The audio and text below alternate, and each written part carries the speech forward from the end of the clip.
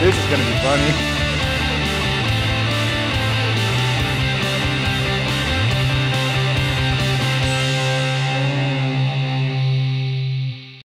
Hey guys, Jason here with FlightReviewz with a quick tip for you. Today I'm mounting the engine on our Extreme Flight 91-inch yak. We're going to be using the DA60 with a blazing star mount, and I just wanted to show you a quick tip that I have for getting these holes drilled out. As you know, you get a 1/4-inch bit, they're going to try and walk off these markings that Extreme Flight is nice enough to include for you on the plane. So what I like to use is, I like to use a countersink bit. You can see that there, nice countersink bit.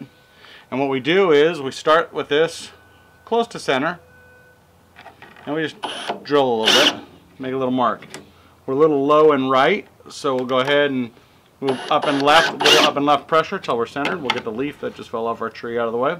And now we have a nice centered hole. So what we're going to do is even pressure, nice and centered, until we got a decent amount of countersink in there. We take this bit out, put our 1/4-inch bit in, our normal 1/4-inch bit. Go ahead and drill through, making sure not to drill into our fingers.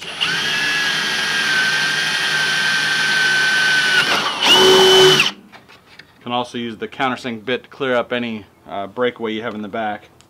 Just to show how nice this works, we've got our blazing star mount that's set for the DA60. Everything locks in perfectly. So there you go, quick little tip on how to drill out your motor mount holes on any engine, really, on a Firewall that's pre-marked but not drilled. Hope this helps, guys.